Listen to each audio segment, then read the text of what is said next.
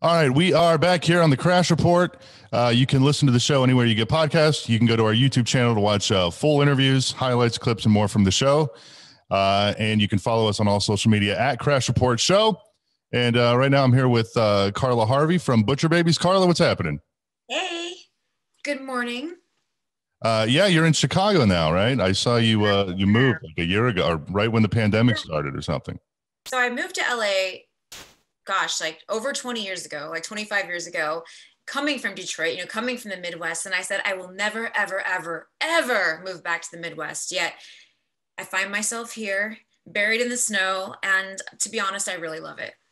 Love makes you do crazy things, they say. It really does. I came here to be with my boyfriend, Charlie from Anthrax, and he can't move to LA because his daughter is here, which is fine. And like I said, I actually really, really have adapted well, and I love it. I think I needed a break from LA, especially during the beginning of the pandemic. LA just felt like the walls were closing in because you couldn't, leave the house. And you know how it is in LA. Everyone lives in tiny apartments that cost, $2,500 a month. And it's just it's a stressful life as it is. And then with all the added weight of the pandemic, I'll tell you, it feels really nice to be out in a place where I have land and clean air for once.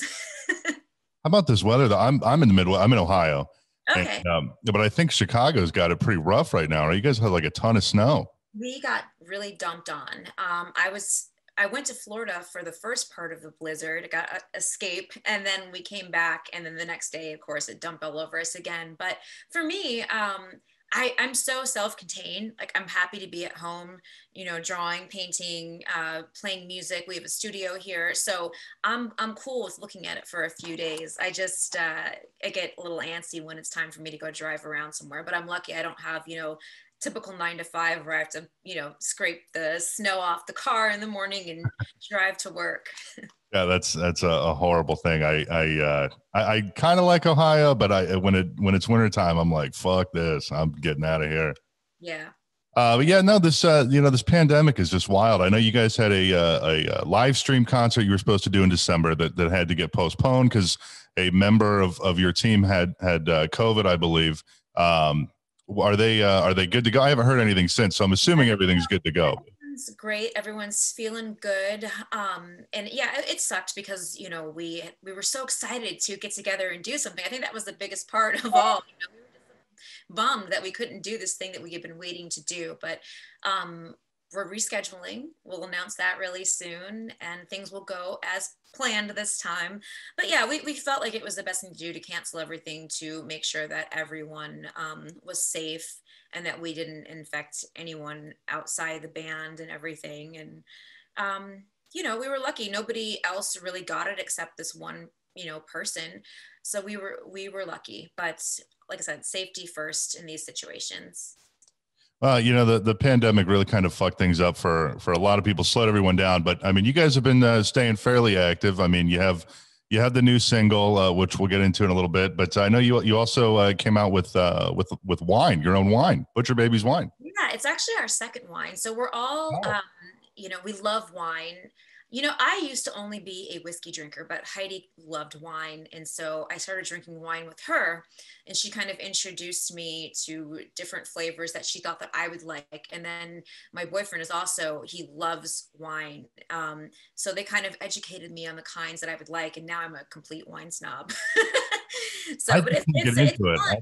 I feel like doing something different, especially in this like new landscape where, bands are almost their own little mini merch stores all the time. Why not offer something cool that you can kind of indulge in with your fans? And we would do Twitches, and I'd be drinking wine and drawing on Twitch while the fans were drawing with me. We do little drinking draws. They're drinking our wine at home, I'm drinking the wine at my home, but we're all hanging out together, sharing an experience. So it all goes together. And it's been, like I said, it's been neat to find new things to do during this time.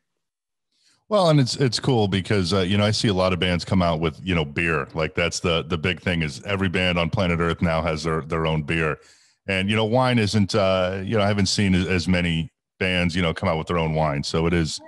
Well, I don't drink beer at all. all. So I know Henry and Heidi love beer. I've never had a whole beer in my life. Can't stand the taste of it. Never So had a whole, but not even one. here and there, I don't get it. I think beer drinkers are crazy. It's just so gross to me drinking a giant thing of beer. I can't do it. You know, give me a glass of whiskey, I'm fine. I just can't stand the thought of drinking a whole beer.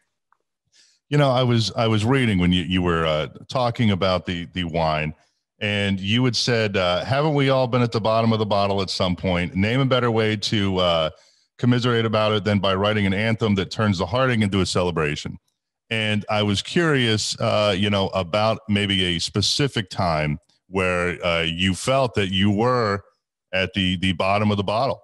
Oh, God, I mean, so many times. I will say one thing that I thought is funny.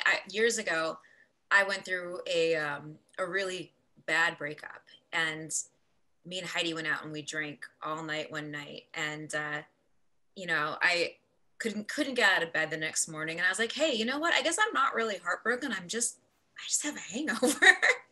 I mean, I think that, like, especially the stuff that you go through in life, it's all material.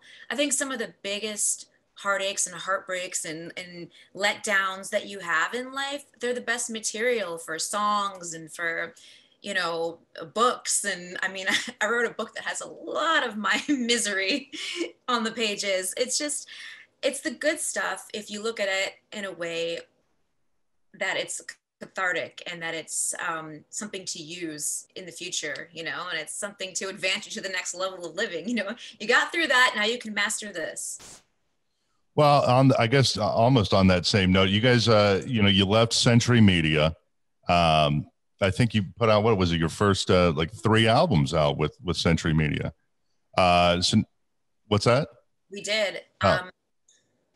Century Media was great. We loved them, and they found us at a time when we were doing these Metal Mondays on the Sunset Strip with a lot of bands that are still around today, Gemini Syndrome and a bunch of bands like that. And, they kind of courted us and we kind of courted them. We didn't know what to expect. It was going to be our first label.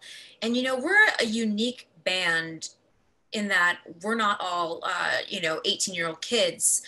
We all joined this band later in life. We had been through bands and been disappointed, and then we found each other and started something, some of us in our mid-30s when we started.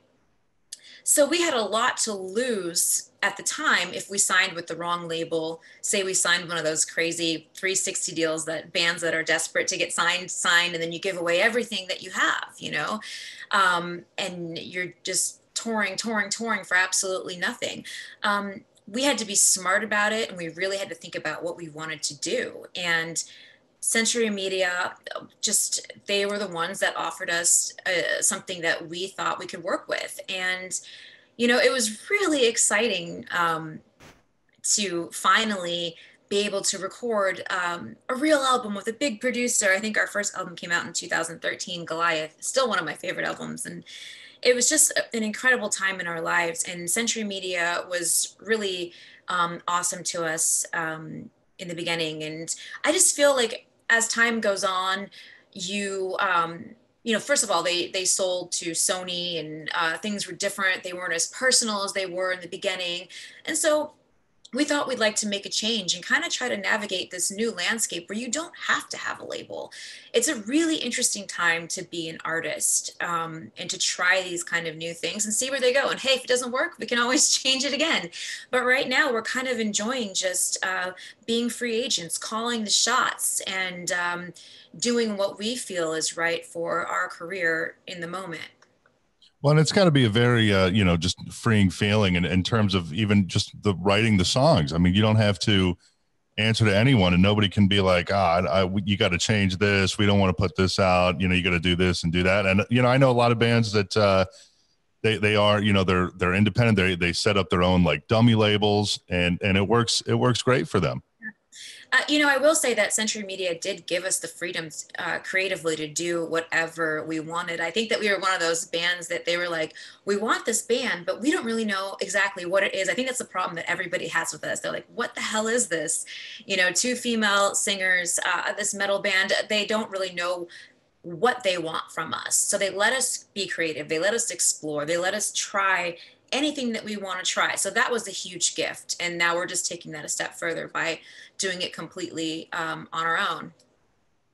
You know, I was when I was setting this up with your publicist, and she had mentioned to me that you are a death doula, and I've never even heard of that in my entire life. That's how like uncultured I guess I am. But You're not. A lot of people haven't heard about it. well, she sends me this you know, an article about it, and I was reading about it, and my God, it's so interesting. And then when we got this set up, I was watching some other interviews with you, and you talking about it, and it's such a crazy thing. I mean, what made you want to get into I guess the death industry? I mean, that's a very dark and gloomy thing to be a part of, I would think. I see it a little bit differently. I see it as a positive thing. I see it as, something that can be healing for people and helpful. I was always interested in the death industry since I was a young kid. I wanted to be an embalmer, and I was just fascinated by death and all of its aspects, and like why we had to die, and just, what happens after we die. I've been an atheist since I was a very small child. So I didn't believe in, going to a better place. So I was constantly in my mind trying to understand what really happens to us. Is there an energy exchange? What goes on? So that fascination again turned to me going to school to be an embalmer and be a funeral director, which I loved. But when the band started up, I had no time because, being in the embalming industry, funeral service, that it's more than a 9 to 5 job. Even you're on call all the time. You don't have holidays, you don't have weekends, and you definitely don't have 3 months off to go tour the world whenever you want. Yeah, for So I sure. had to make the decision to give that up. So while we were touring, I got multiple certifications in grief coaching, counseling, being a death doula, so that I could continue on my own time to still participate in the industry, which I've really, really loved doing the last couple of years. I've been doing Skype sessions with people all around the world, and it's like there's just a certain thing that you get from death care and helping people that is like nothing else. It's just really fulfilling to me. I do believe it's my life's calling, my life's work to be able to help people in that time.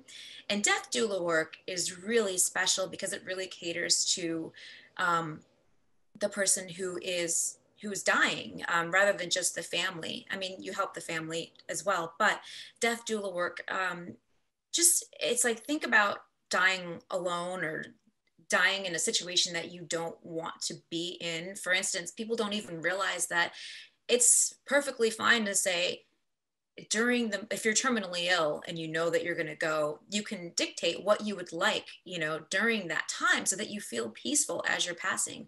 What smells that you want, what music you want playing, who you want around you, how you want the touch to be. Do you want to be touched? Do you want to be massaged? Do you want your hand held, or do you want to be alone? There's so many things that people think about. Maybe people don't think about that, but I think about stuff like that.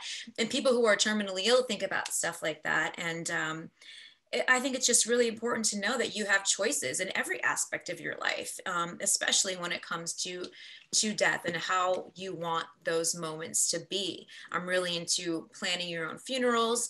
I'm into creating legacy projects with people. If you're given a 6 months to live and you're like, wait a second, I need more time. I want to do this, this, this.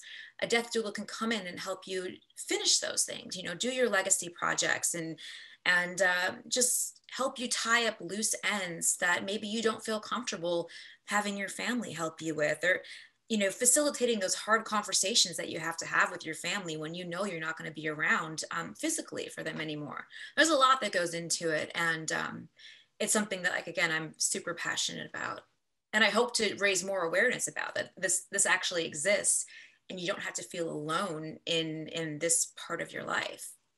Well, and just to clarify, people watching or listening don't quite understand it's not like hospice. You're not taking care of them. You're more just kind of comforting them and helping them with the process of, you are going to die soon. Yeah, it's a whole different thing. I did work in hospice for a couple years, and that was kind of where my love for the kind of death doula industry started, because I noticed that in hospice care, hospice is an amazing thing, especially if you have the right nurses. But sometimes it's a little bit cold and clinical, and death doulas offer a bit of a warmer approach, a more personal approach, rather than just keeping you comfortable physically.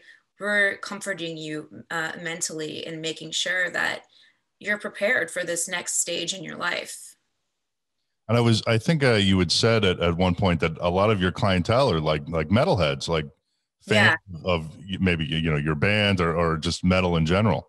Yeah, I mean, I think it's a natural thing. They know I'm in a band, but the cool thing is that I think that most of my clients say that they didn't feel comfortable opening up. They didn't feel comfortable talking about what we talk about to anyone else, and they've realized that it's okay to feel the feelings that they feel. And so I love that. I think metalheads in general, a lot of us are kind of disenfranchised, and we don't know how to process certain feelings. And to be able to give back to the community that's given me so much, with my career, is an awesome feeling for me.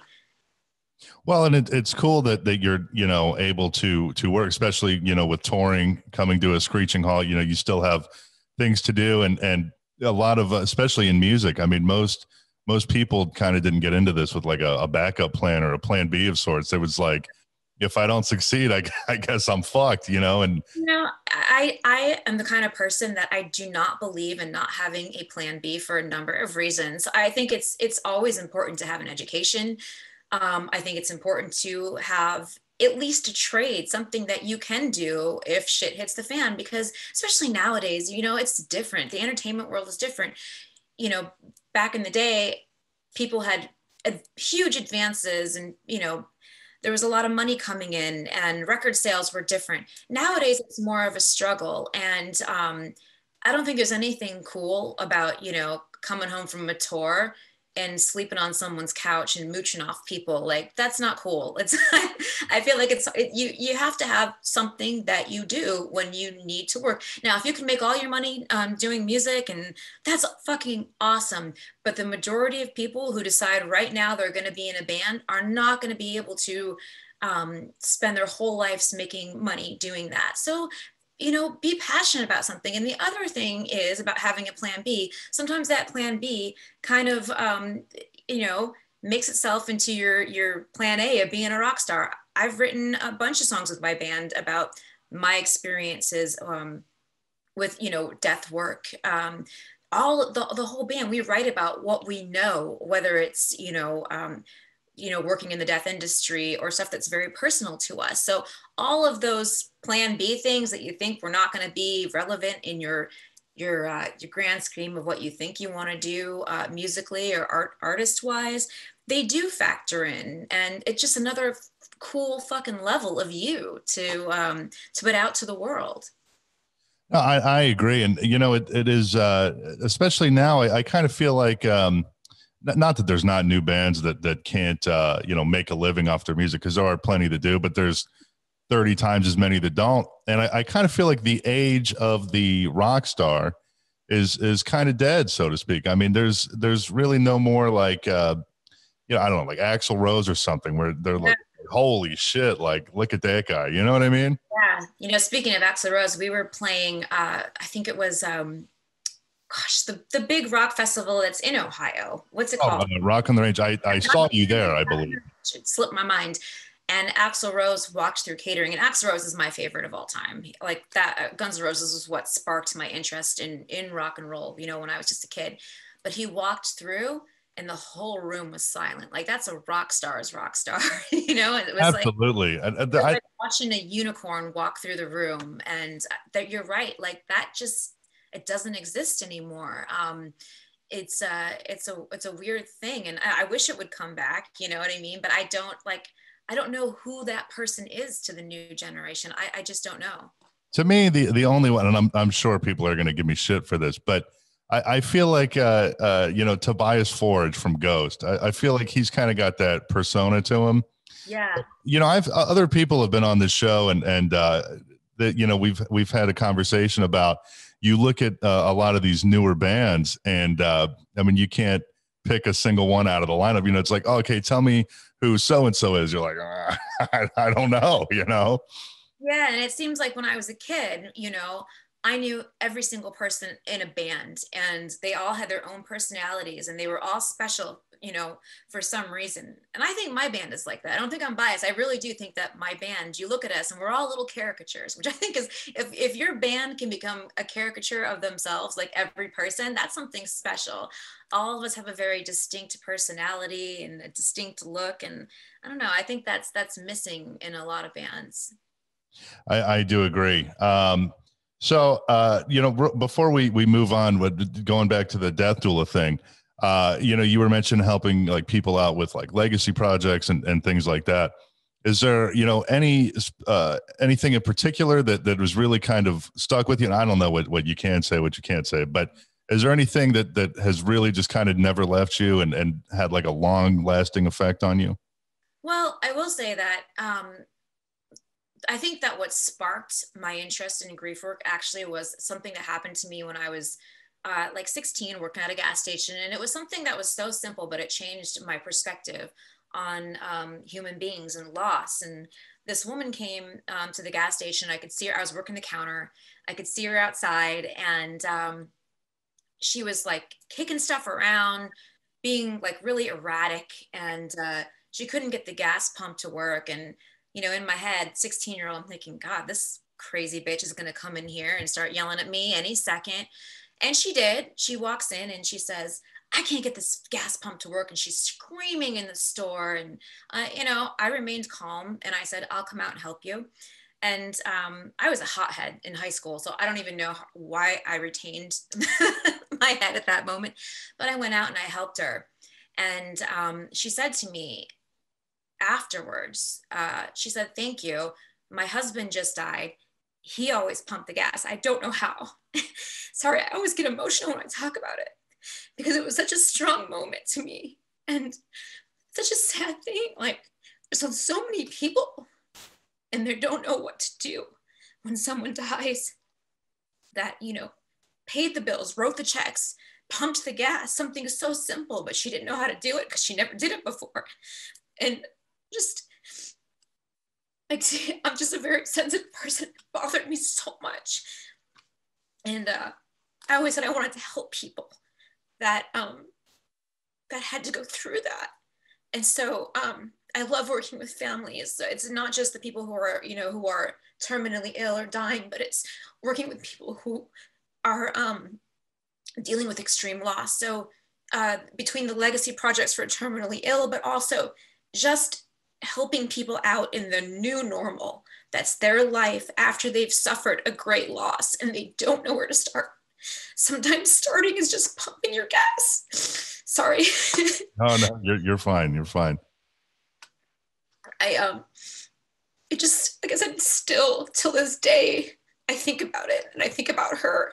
And, you know, that's why I want to help people, because a lot of people would, you know, go back and say, what a fucking weirdo. She doesn't know how to pump her gas. What's wrong with her? And laugh at her.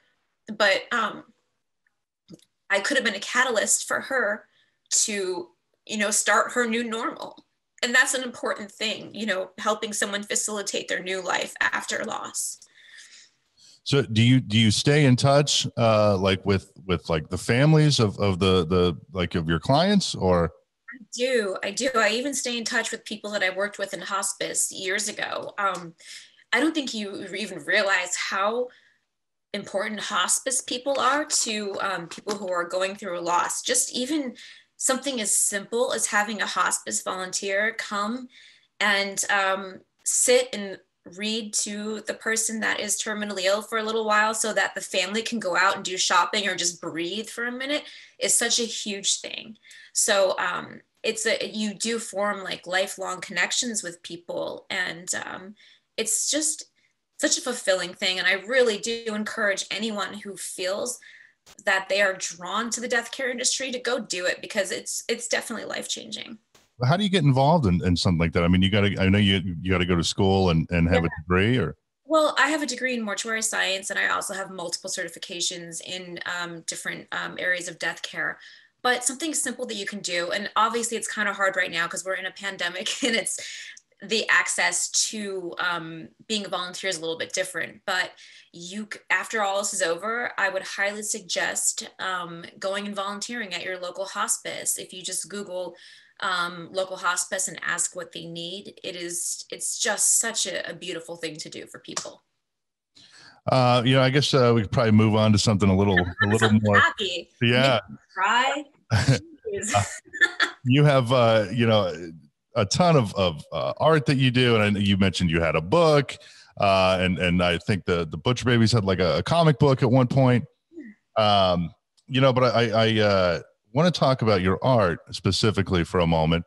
It's very graphic art, quite erotic art. I saw I think it was a painting of a woman with a gun in her vagina. That was me. Yeah. Not yeah. drawing of me. It was just, yes, my art. No, yeah, not you. Yeah, no, not you. Yeah. And I was watching you have a discussion with somebody about it. And, you had said that a lot of people have kind of accused you of being derogatory, and you're just trying to empower women with artwork like that. And I think women are the most beautiful thing. And just, I love drawing women. I mean, what's not to love, right?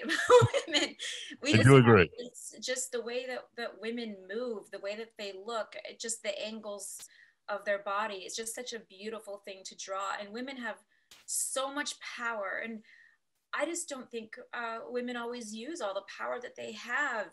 It just, I've always loved erotic art. I don't know why. I grew up, loving Robert Williams, Robert Crumb, and I am a product of that kind of glam rock era where women were like, dancing in music videos and blah blah blah. So I guess that's all part of my aesthetic.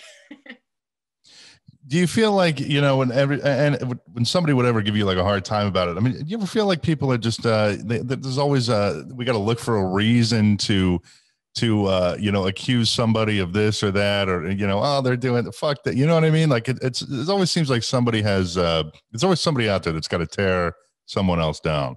Yeah, I mean, everyone, people ask, why do you always draw that? Why? It's because it's my art, it's my thing. I want to do this. But I do think that anytime that you are a musician, an artist, or anything, you just have to be kind of honest in your convictions and say, this is what I like to do. This is what I want to do. I think this is fucking cool. So this is what I'm going to do.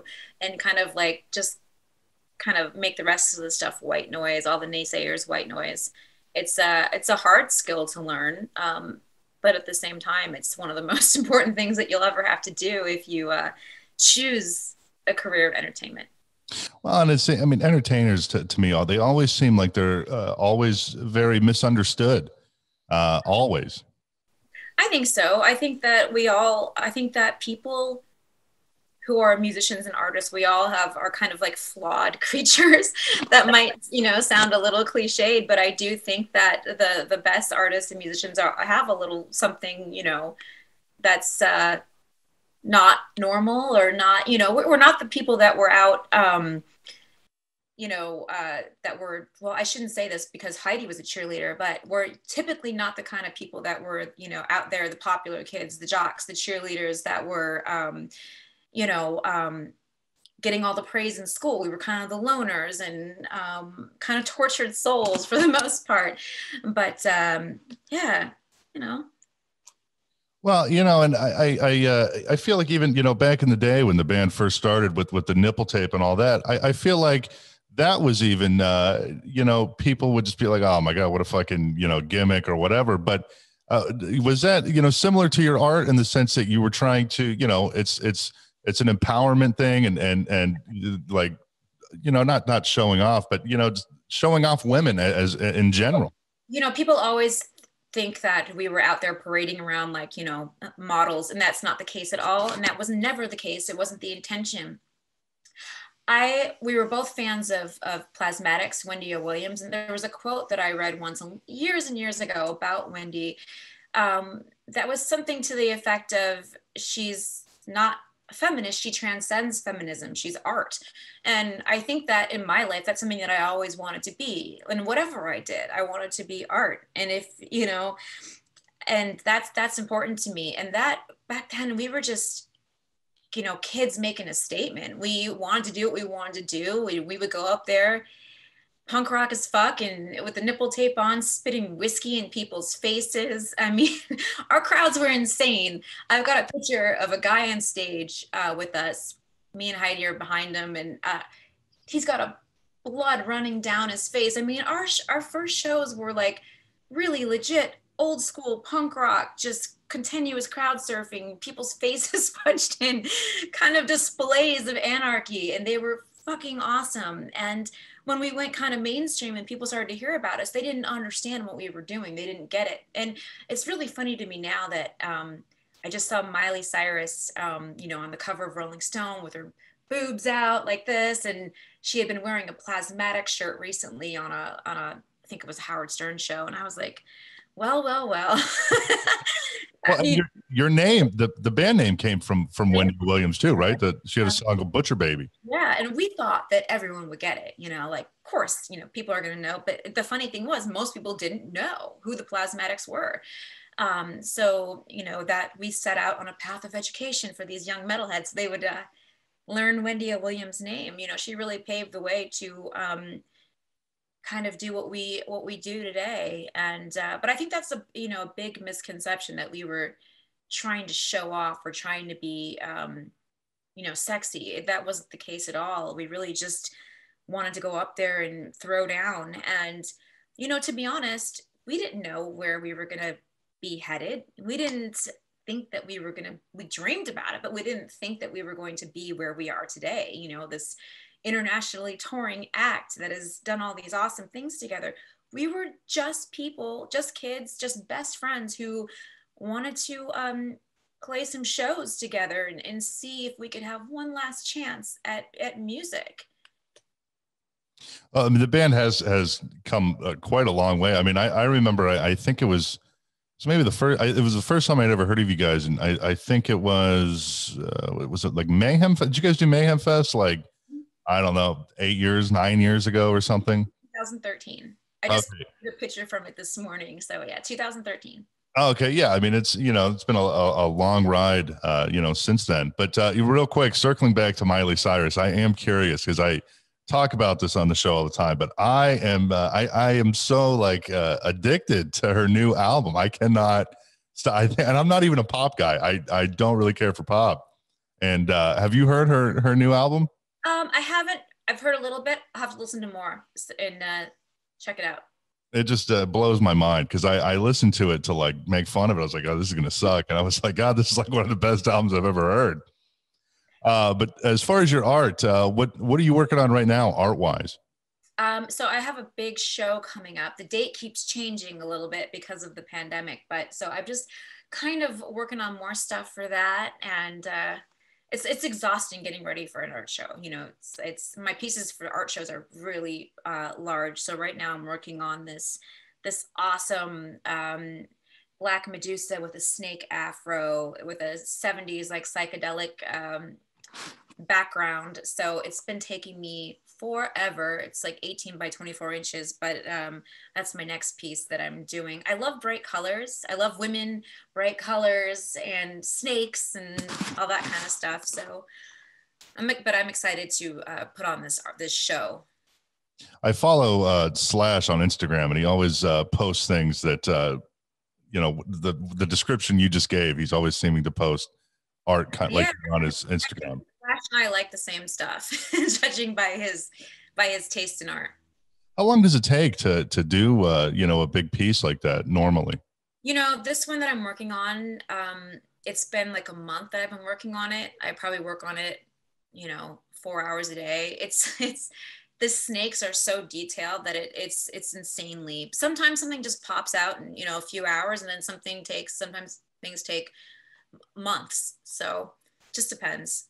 I know like nothing about art, but you know, when you decide, okay, I'm gonna do this, do you kind of stick with the same thing the whole way through, or you know, when you're working on something, you're like, you know what, I could change this, and this might actually look better than what I was thinking? Yeah, so what I do is a mock-up first, just a pencil sketch mock-up, and to make sure that it's exactly how I want it. And then I make another version. So you're basically doing like three to get the one that you want. But then I do, an ink version, and then I'll do full color. So, and things change from the time it's pencil to, if something's not right aesthetically, or if something's off. But, or the hand's not right. Hands are so hard. Hands and feet, so hard. When I was a kid in school and we had to do stuff in art class, it was, always drawing just body parts in general just seemed very difficult. Yeah, it is. And I also draw a lot of anatomical hearts and skulls. A big part of mortuary school was restorative art. And so we had to do a lot of rebuilding of faces and stuff like that. So I was always really fascinated by, the human body and art in that way. And do you have a like website where people can buy like your artwork? I do. It's carlaharvey.com. And what is coming next for the Butcher Babies when, it kind of feels like we're on the home stretch of this pandemic, but I mean, who knows? I also didn't think it was going to go on this long. I don't want to jinx anything, right? Yeah. So we're going to reschedule that live stream very soon. We'll announce that. We're really excited about that. We've got probably my personal favorite song that we've done as of late coming out. I think the video comes out in a week. It's just a fun, kitschy little video. I can't wait for everyone to see it. So that's something to look forward to in Butcher Babies land. And we've got just a couple more new songs coming out, and then we'll probably go record more songs. And it's exciting to finally be getting stuff out there. We really had to learn what to do in this new, this pandemic. At the beginning of it, we were supposed to go on a tour with Hell Yeah, and we had a timeline of releasing things, knowing that we'd be on tour, but everything had to change. So some of the stuff that we're releasing in the coming weeks, we've been sitting on for so long. And it's just, how hard it is to keep a secret or to keep something in your back pocket that you really want to pull off. So we're pretty excited to get it out there. And where can people find you online? You can just Google Butcher Babies. It's everywhere. Butcher Babies Official. And we're on Twitter, Instagram, Facebook, at Butcher Babies. I'm at Carla Harvey all over across all social media stuff. And yeah, come chat with us. We love talking to people online. We are really active on our social media. And so come say hello. All right. Well, Carla, thank you. I do appreciate you coming on. Thank you. Thanks for having me. And we will be right back on the Crash Report. Hang on. We'll see you next time on the Crash Report. While you wait, make sure to like and subscribe to the show, damn it. Thanks for listening.